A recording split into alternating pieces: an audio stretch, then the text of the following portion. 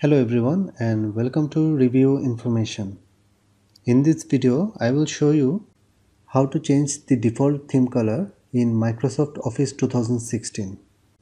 Let's see how to do this.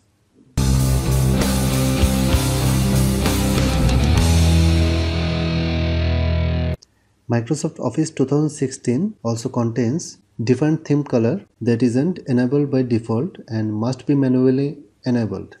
To do so, open an Office application like Word or Excel and head to File. Then click on the options. On the General tab, look for the option Personalize your copy of Microsoft Office section and set the Office theme. Drop down there to the light gray or dark gray. Then click OK. Now you can see your theme choice applies to all Office applications. Its color is changed to dark gray.